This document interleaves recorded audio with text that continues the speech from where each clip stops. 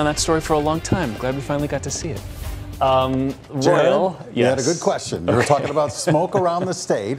Yeah. And yeah, there are some areas that have smoke besides the valley because of prescribed burns and whatnot. So we wanted to share that as well. So we've got our forecast smoke map. And by the early morning hours, some of this smoke along the rim country that's showing up again in a forecast could be off of our mulch fire in the East Valley. The valley will have some of that around as well. But we've got 2 prescribed burns up in Flagstaff and 1 in the White Mountains. So watch how the smoke develops throughout the daytime hours. Things start to get going in the afternoon. That's when even the prescribed fires will pick up a little bit. And we had a bunch of smoke today around Williams and Flagstaff, also into the White Mountains. And things should start topping out late afternoon tomorrow evening as far as the smoke in northern Arizona.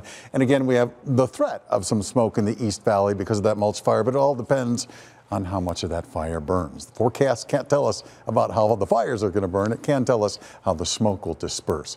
We're going to be down around 72, 70 degrees tomorrow morning, and then tomorrow afternoon, maybe a couple, 3 degrees warmer than we were today. It was 92 today in the valley. It was the coolest first day of June in like 20, 30 years. Crazy stuff. 79 at Sedona, 83 at Page for a high, and 92 degrees at Yuma. Right now, Yuma's at 81.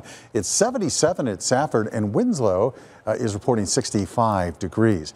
So here's our radar for you. First alert radar, and it shows we've got a few isolated showers up in northern Arizona. Haven't seen much in the way of thunderstorms today. We had a few last night, but there are some light showers trolling around a bit south rim of the Grand Canyon and then west of Flagstaff along the I-40 corridor. That high, as mentioned, 92 was well above average. The average high is 100 degrees. And right now it's 87, winds out of the northwest, and the dew point is at 32. So we should get clear skies the rest of tonight, 70 for a midtown low. Then tomorrow, mostly sunny with a high of about 95.